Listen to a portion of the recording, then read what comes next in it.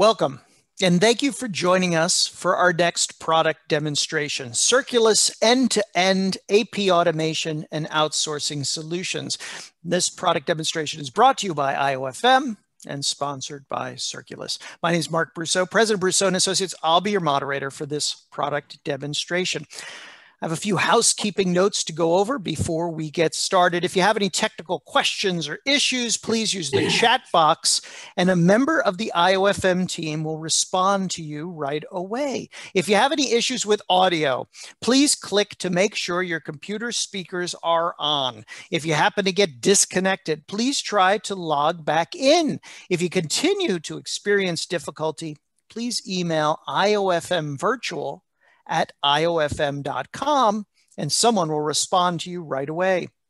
We encourage you to ask questions throughout the product demonstration. Simply use the chat box on your screen to type your questions for Diane and to submit them to me. I'll ask Diane those questions at the end of her product demonstration. If we're unable to get to all of your product-related questions, Diane will respond to you after the event via email. With all of that out of the way, it's now my pleasure to hand things off to Diane to show you the Circulus End-to-End AP Automation product and outsourcing solutions. Diane, take it away. Oh my gosh, I feel like I'm on some game show. Thank you, Mark. Oh, you're welcome. Okay, so as you said, I'm Diane Gasparro. I've been with Circulus for 14 years. And we've been in the AP automation and outsourced technology space. We began actually in '98 as XT Global. I'm going to say 3 minutes on the high level overview of who we are though, and then we'll go straight into the demo. As I said, we've been doing AP automation since 2006. We have 3 business divisions. We have IT services, we have dev centers, and we have BPO centers. And we utilize all of these for our clients. We put together hybrid solutions depending on what they are needing and looking for. We spend a lot of time with our relationship with our clients. They stay with us because we deliver what we promise. And we do invest a lot in our also certifications, partnerships. We've won lots of awards. Just saying that we're good at what we do and we know what we're doing in the AP automation space. It's not an easy animal to attack and we do it very well. So we got into this market, as you know, a while back. We noticed there were some common challenges why companies had not had a successful AP automation implementation. And a lot of times it was because the robust solutions were too expensive. They took too much IT bandwidth, and many times there were issues around accuracy, vendor adoption, some flexibility. So when we entered the market, we addressed those challenges. We have minimal upfront expense, minimal IT involvement. We provide 99% accuracy on every invoice day one. And this was important when we studied the market because we found that this helped companies eliminate the risk of not getting the labor savings they were expecting because their team was busy quality checking data, thousands of vendors, thousands of formats, verbiages, and so on, new vendors, old vendors. But if we guarantee the accuracy on every field, on every invoice, day one, then that just eliminated that risk. They don't have to worry about that. And then we provide flexible invoice submission. You know, vendors are like herding cats. You can have the vendor send it in, it doesn't matter. It could be EDI, PDF, Word, it could be Excel, maybe even handwritten. And all of those will still guarantee the accuracy. And then we have very configurable workflow rules. And that's because if every account we've worked with, there's always some kind of idiosyncrasy. And if we can adjust and incorporate that, then they don't have to work on certain things outside of their automation piece. So we are a cloud solution. We are in Oracle's cloud, that's where we're hosted, but we are ERP agnostic. And the invoices come into the cloud. either by the vendor directly or by employees. They can come in any avenue, and as I mentioned, any format. And, you know, it could be PO Box services. We have proprietary scanning software as well, and email, of course. That's big these days. Everybody has email. But everything that comes into the cloud, then overnight, our system will capture the data. It'll quality check it down to every line item field. And that's critical when you're trying to achieve that touchless PO matching. And then we apply the business rules. We apply the workflow rules, and everything is housed and shared in the portal the next morning. If the invoice does match everything on the purchase order, that process is touchless, and in the morning, it'll be housed in your ERP for payment. If it does break some of these rules, or if it's a non-PO, it'll route automatically to the exception handlers and the approvers. And we're not license-based either. So if you've got people anywhere in the company that tend to call and ask questions, you can give them guest secure role-based access. And the same with vendors. You can let the vendors have secure guest role-based access, so they minimize those calls in as well. And then we have a mobile app. And right now, with this environment of working remote, that's helpful for approvers. So I said, as I promised, 3 minutes. And now I will go ahead and we'll go straight to the demo. All right, we said again that it's a cloud-based, and I've mentioned that we're very robust and flexible. What I hope you'll see now is also that we're very user-friendly. Now I'm going to log in as a manager. We do support SSO, so if that's something that you utilize, we can accommodate that. And when I log in as a manager, my session's expired. Good. Let's do that again.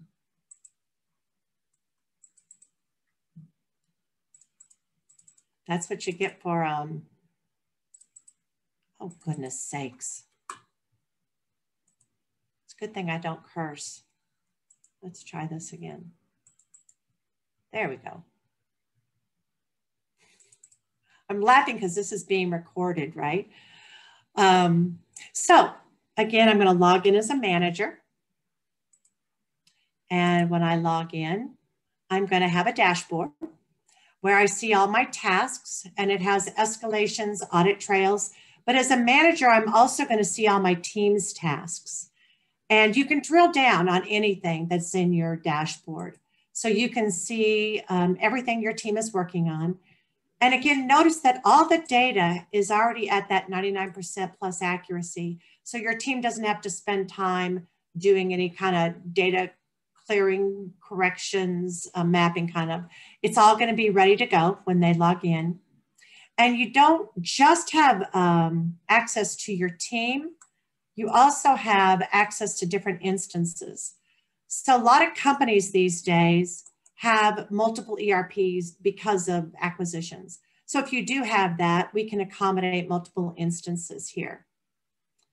Then our dashboard goes a step further than some, because in these 14 years, what we noticed was AP tells us that not only are tasks, there's some manual things about tasks that we can automate, but communication can be very timely. Time consuming. And so in our inquiry notes, we allow people to organize their questions. You don't have to worry about where was my question? Is it in an email? Did I make a phone call? Everything is right here. You can see the image for the question. You can see the question conversation. So you don't have to, again, wonder and worry about, did somebody answer them yet? Or who do I need to ping? Because this dashboard also shows if somebody doesn't respond, it'll escalate, and it does have audit trails, just like your tasks do. Then we try to make it easy to answer questions. You can drill down here as well and see what's assigned to you, but you can also do the flyout. And if I know exactly what this is, I can type it right here. I can say, yep, that's it. But if I don't know the answer, I can easily see the image. And if I still think, I want to know the whole conversation, I can go to the document itself and I can look at the entire string of conversations. And right now I'm going to, there you go. So you can see if a year from now, somebody says, why did you do that? You can say, well, Julie said that I should do it. So everything has your date and time stamps, escalations, audit trails around communication. And the more global we are, the more communication that we can, issues we can solve, the better. I'm going to try to delete some of this Zoom stuff so I don't run into this as I'm doing my demo. All right, so now that we've discussed the dashboard and all of the functionality, let's log in and look at how we deal with non-PO invoices. I'm going to log in first as an analyst. Again, when I drill down, all the data will be finished. When I work in my queue, I can filter by any of the operators that are existing. And I might say, well, I just want to start with something that starts with a D. And maybe I want to work with the high dollar invoices. So I can filter by high dollar invoices and then just click on them and work on that specific invoice. Every field in our portal is custom configured to our client requirements. So you could have 10 header fields, you could have 40 header fields. It's totally up to your business needs, your business process. Every field that we put into your implementation, we will ask you, how do you want it displayed? You know, do you want it as a drop down? Do you want it as a calendar? Do you want us to auto-populate it? Could we populate payment terms from your vendor master? And do you want us to auto-calculate, where we look at the payment terms and we can say, well, according to the invoice date and the total, here's the discount amount and the discount due dates. It might be something you don't want editable. There might be something confidential. And we are global, so we do accommodate multiple currencies, multiple languages, but all of this is custom configured to your needs. Now, the right side of the screen, whenever you're in a document, you will be able to open up the image. If you use two screens, it was designed to use two screens. You've got the document image. You've got the communicator that we spoke about, where you can see all of the notes associated with this particular invoice. These are different conversations. If you want to have a conversation with the vendor, you would simply click visible to vendors. And then you could have your escalations and audit trails with your vendors as well. And then supporting documents. These are not questions. This is information that you want to stay with the document for the life of the document. You can put an attachment in here that you want to be associated.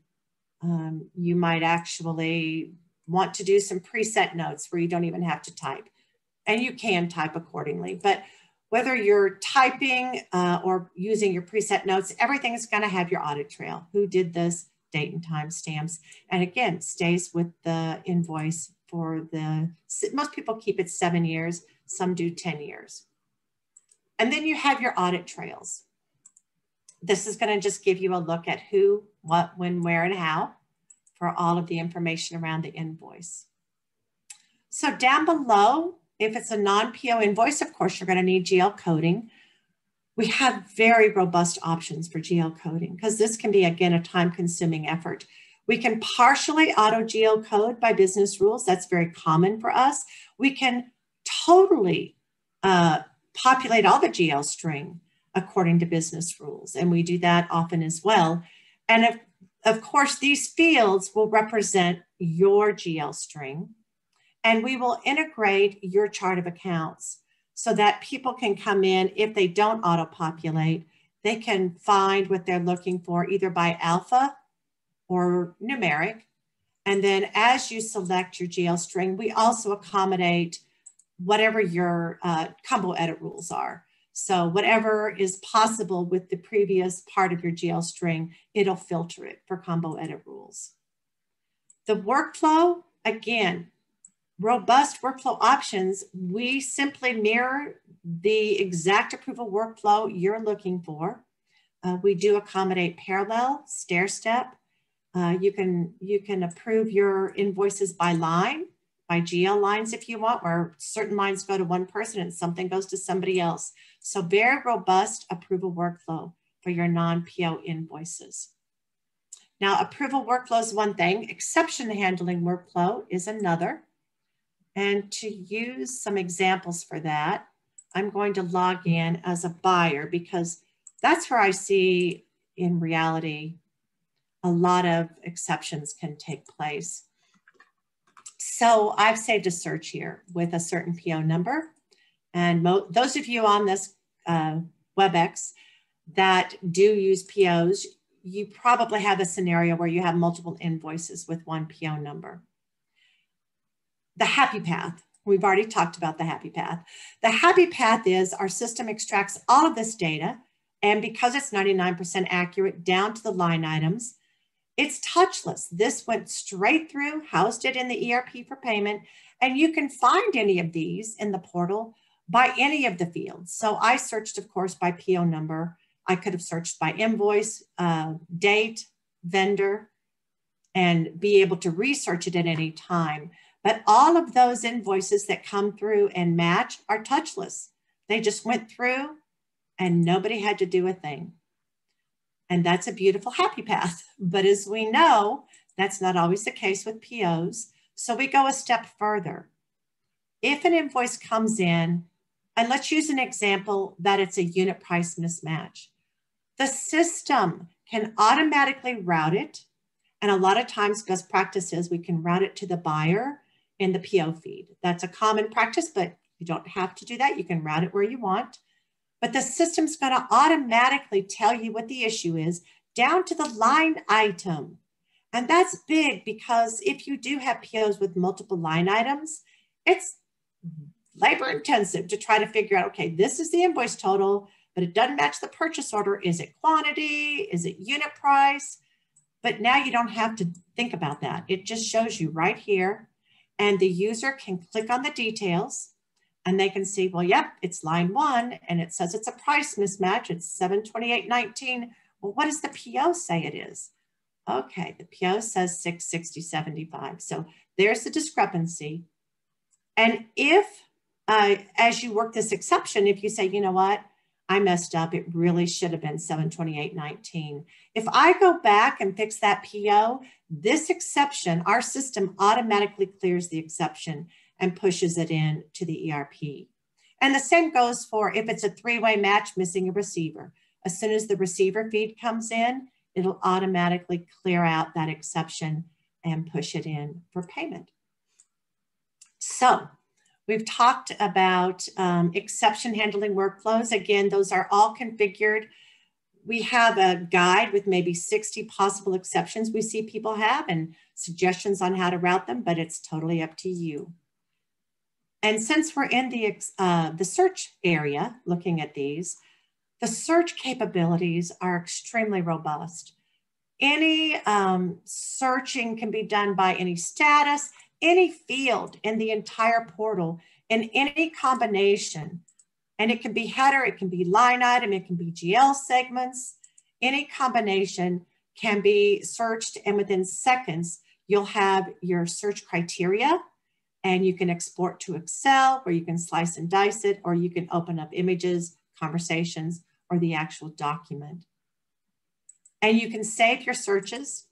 I've saved a search here that shows every invoice that's not sitting there ready for pay.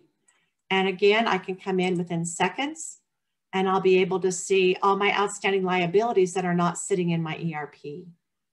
And I can export it to Excel and get totals for you. So very robust search capabilities. Of course, there are KPIs as well to give you high-level overviews when you log in of what's come in for the day, aging, and spend. And we do have custom reports that go out daily. The custom reports are also flexible up to whatever your needs are, but common is exception reporting and life cycle reporting, because you can only inspect and fix issues when you can find them. The Payment Plus search, this allows you to be able to search payment information. So sometimes a vendor might call and say, you didn't pay me. you know that you paid them, but they don't remember what specific invoices that applied to. So you could go in here and put a check number and see all of the invoices that apply to that check number and easily answer vendor questions. And of course, the vendors have free access that's secure and role-based. It's only for their invoices, and they could come in and do the same without calling you. So you've got vendor access that's secure to just their invoices. We do include proprietary scanning software. This was a lot bigger before COVID. Now with COVID, I think a lot of people have gotten most of their invoices to come in by email. But the proprietary scanning software does allow you to scan without having to worry about separator sheets. We have a functionality here that has an automatic separator sheet in it. You can directly upload into the portal, and we have online forms. So these are not restricted to just expense reports, payment requests. It can be other document types, but every one of these online forms can be configured with their own workflow rules, their own business rules. And again, it does not even have to be AP related. Some people put in vendor related documents like W-9s. So that is where we can be a little bit more flexible than a lot of solutions on the market. So I think we have come close to the end. I will go ahead and re-show my PowerPoint here and reiterate that because this conference is virtual and because we no longer have those associated costs, we are offering free implementation fees for 2020 projects. We know that you're not going to get implemented in 2020. We're already in December. But if you get started in 2020, that qualifies. And we'd love to do an in-depth demo to go over our pricing model and more information about your business needs. And so, Mark, I will turn it over to you for any questions. Thank you so much, Diane. And as Diane said, we're now moving into the Q&A portion of this product demonstration. If you haven't submitted your question yet, or if you've thought of another question for Diane, go ahead and use your chat tool to submit them to me now.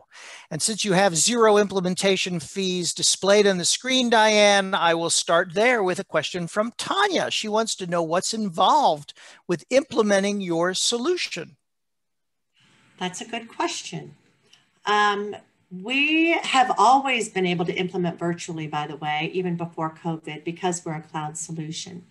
And I did pull this up in case anybody asked that. It's hard to remember everything you want in a solution because AP is a complex animal. I mean, there's a lot of knowledge in people's heads. So we've taken over the years common things that people do like in their implementation. And we provide our clients with this implementation guide where we give examples, suggestions, and then we do conference calls.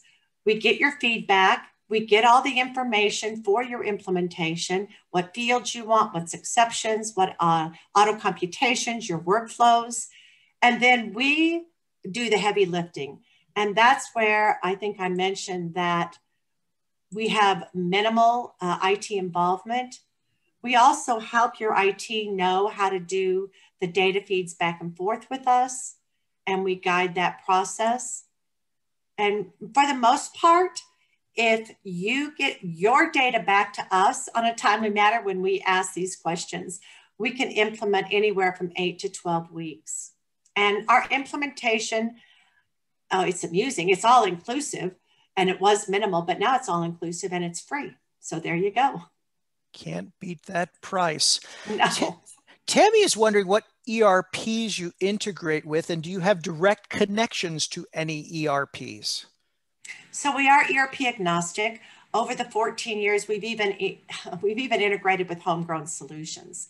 So we do, like I said, I'm just going to put this up to have something that's not boring to look at. There you go.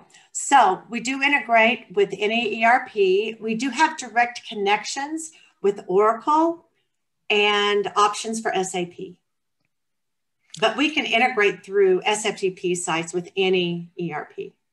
Susan is asking whether there's a limit to the number of line items you can handle. She notes her organization has some invoices that have more than 300 line items. Yes, we can handle. I'm smiling, I guess. I'm not watching my video, but I assume I'm being still shown. You are. We have a client that's a Fortune 50 telco company that many times has 3,000, 4,000, 5,000 lines. Get out of here. Yeah. Are they splitting it or how are they handling it with your system? Well, we extract all the line items. They GL coded a header, but they need all that line item detail for audit purposes. Right. So we extract all those lines, but it only is GL coded at a header. Roger's asking what happens when you receive an invoice from a new supplier? So if it's not in your vendor master, then it'll come into your portal as an exception to AP that says unknown vendor. And we do integrate your vendor master in your solution. So once you have, I'll go ahead and log into, I think a picture's worth 1,000 words and less boring. So if an exception came in as an unknown vendor, once the vendor comes in, then you'll have the ability to come in here and search on the vendor, click the button and associate it. Now, in terms of an unknown supplier, we also have the ability, if you want, to do we talked about these web-based forms, and there are some options for, it's not an end-to-end supplier onboarding, but you can have some web-based forms that help with your supplier onboarding as well. And hopefully I answered that question, not too complex. Okay, lots of questions coming in. Keep them coming, folks. Melanie is asking, is there a limited amount of time that a vendor has to look up their own invoice, such as 90 days? A limited amount of time that a vendor has to look up their invoice? No. I had to kind of get that straight in my head. Your all-inclusive per invoice rate is good for the length of the invoice history, which for most companies is 7 years. But I know when our clients have international, we do also keep them 10 years. And the answer is no, there is no limit to when the vendor can come in and look at their invoice. I noted there was a question in the queue regarding VAT tax and Latin American taxes. Do you support those? Yes, we do. And that's when I say... Well, don't say it like that, Diane. Well, it is. I say it because AP automation, if you don't know what you're doing, doesn't work well. And so we are very versed and have European clients and deal with VAT tax. There's multiple ways to do it. Some people have VAT tax at a header. Some people have it as a line item. We have clients that have VAT tax with, you know what, I don't know if I have it in this other instance, but you can also have VAT tax business rules where an if-then situation occurs with your VAT tax. I don't think I have the example here, but I can show you if you want to, if it's interesting, we can set up a demo and show you how some of our clients handle VAT tax. Maria is asking whether your solution is viable for processing 500 to 750 invoices per day. Yes. We have a client that is again, a Fortune 50 client. We process nearly 1 million documents a month for them. So because we're a per document rate, we can be an immediate ROI for a low volume client or a high volume client because it's all volume based. Teresa is asking whether your solution can process handwritten invoices, the arch enemy of automation, Diane. Yes, absolutely. And I keep using examples because it helps you to understand. I guess one of our clients we've had for over a decade is a fleet company, and their invoices many times are written on the top of a tow truck, handwritten. So much like I said back in the beginning, even the guarantee of accuracy is included in handwritten. And the reason for that is, remember that we have the QC step here. And so we're guaranteeing when the invoice and that information is presented in your portal, it doesn't matter if it's handwritten, unless it's in magic ink, it's going to be 99% plus accurate in your portal the next morning. Give out those decoder pens. Right. Doug is wondering whether you can convert invoice data to EDI 810 format. Yes, we can. And there was a similar question I saw, whether you can accept electronic invoices into your solution. Yes, we can on both accounts. So this transfer of information here, whether we do SFTP or direct integration, if your preference is to us to send back the finished information into your ERP in that EDI format, then we will do that. And again, if you have a client that wants to present their EDI here, some of our clients can take EDI themselves, so they don't put EDI into our portal. But I also have a client that's a Fortune 500 client. They actually like the EDI to come into our portal as well, so everything's in one place.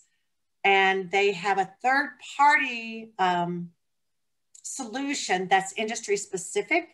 And then they send us that data through EDI, and we house that data so that when people do searches, it's all together and reporting.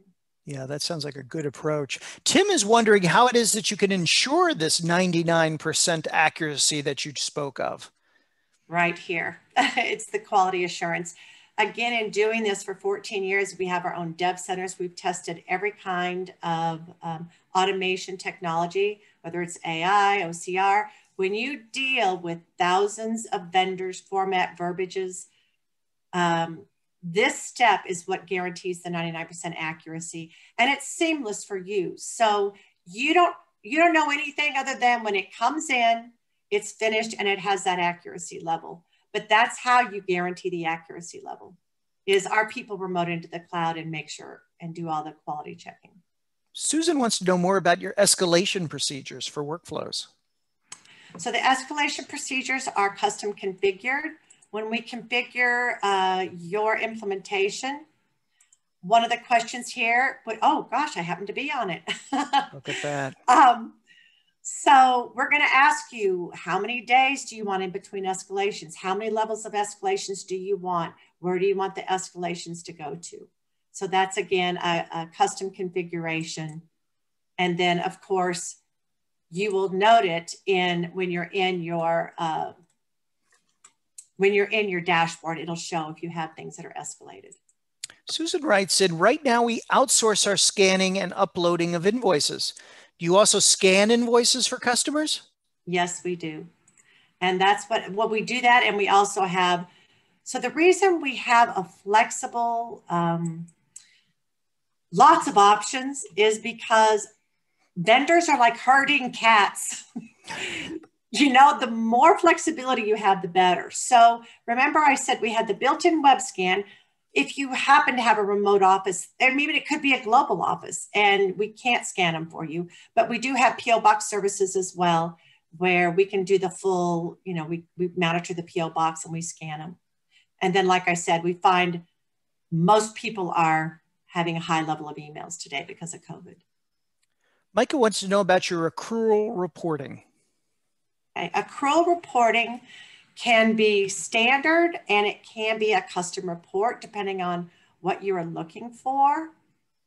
So as I mentioned, I've saved a report here in the system called Outstanding Liabilities, to where at any time of all the statuses, and again, statuses are also configurable, but everything in here that I have as statuses that are not in my ERP because they're being reviewed, they're pending approval, it's an exception.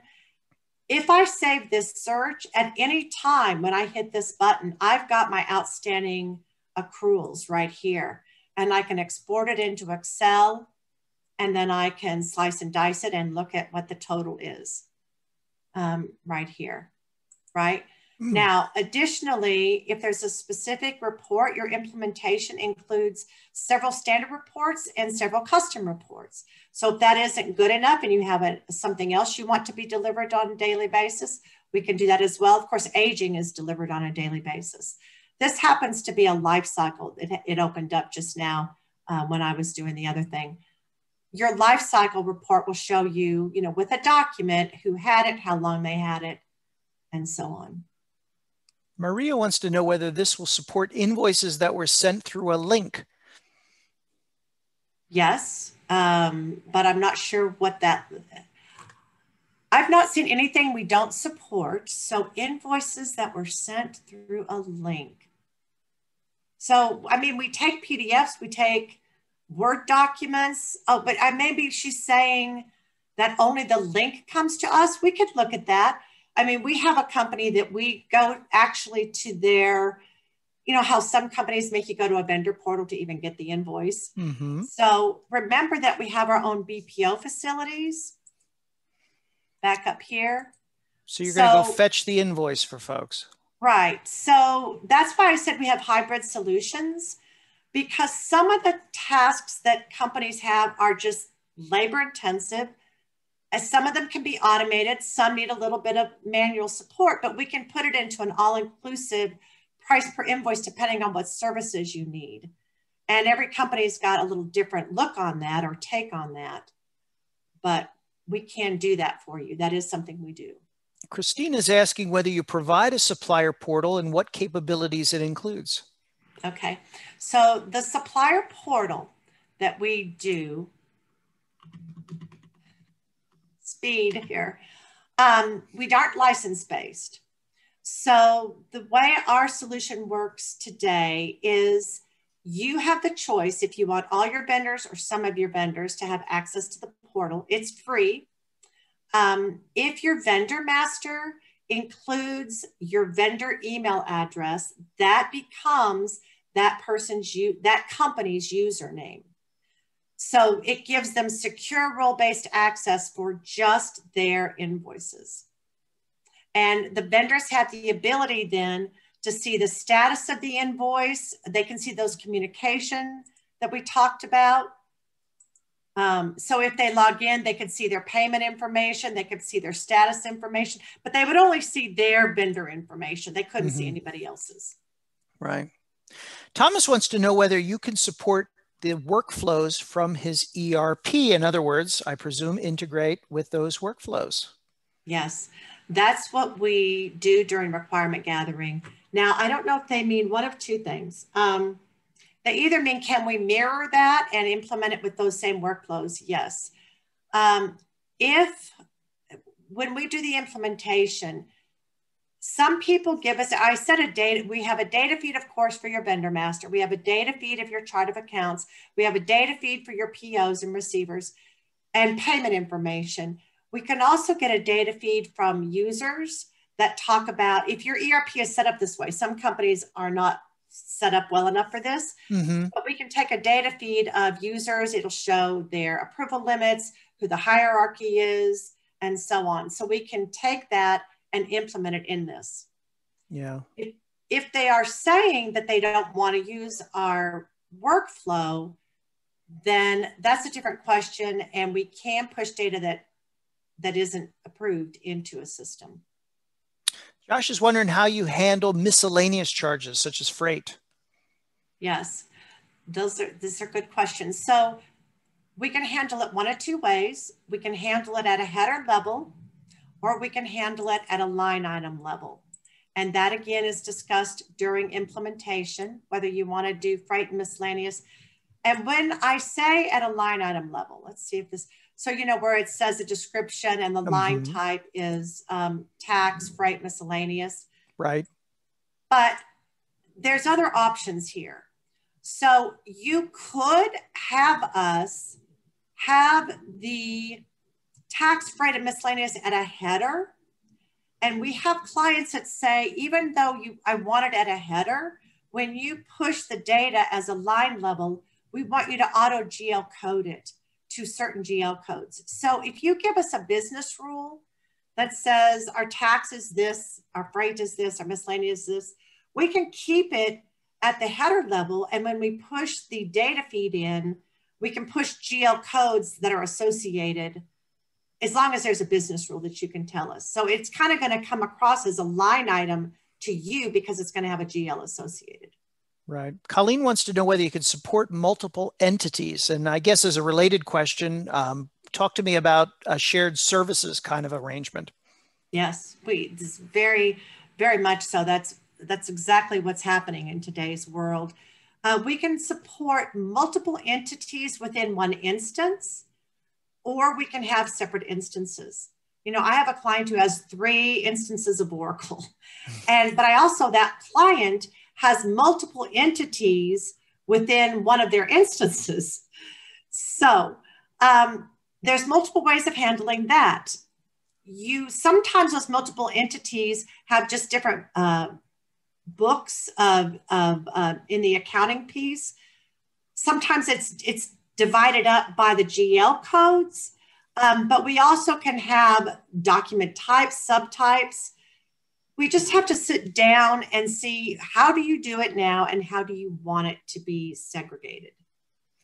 Chris is asking about any mobile capabilities that your solution offers. Yes, we have a mobile app. And I think if I go backwards, I don't have to do this like this. Let's see. I go from current slide and then I go backwards. Oh, shoot. I was trying not to have to go through this whole slide like this. But yes, we have a mobile app and it supports approvals. So you can approve on a mobile app and you can search on a mobile app. What advice would you give to the folks on the line who are looking at automated solutions? Ask all these tough questions for every demo you do. Seriously. You got off easy, Diane. Yeah. Well, so I did at a Oracle show once, I did a presentation on how to have a successful, I don't know if I'm in my video showing my You are? Mm-hmm. Okay. Successful implementations, you need to involve your front line, because if you don't, and you get into UAT, and the frontline people are trying things and they go, well, you forgot about blah, blah, blah. It always happens. So I guess my suggestion is to always have your frontline people. If you deal with different countries, have people on that are familiar with the different rules, because the different countries have different rules. Yeah, involve frontline people and just ask a lot of questions. Diane, thank you so much for sharing your insights with us today and for an excellent product demonstration. We're displaying Diane's contact information on the screen. I encourage you to get in touch with her to ask more questions. It's all the time we have for this product demonstration. I have just a few housekeeping notes to go over before we officially close out. We hope to see you in a few moments at our peer roundtables, and then again tomorrow at our presentation and other product demonstrations. And as an extra incentive for those attendees who come tomorrow, you're going to receive a free $25 DoorDash gift card. Plus, you're going to be entered to win one of 2 $250 Williams-Sonoma gift cards. Can you believe that, Diane? 250 bucks. Thank you again to Diane for a great presentation. And thank you to all of you for taking time out of your busy day to join us. This session was brought to you by IOFM and sponsored by Circulus. Thank you all, and enjoy the rest of your afternoon.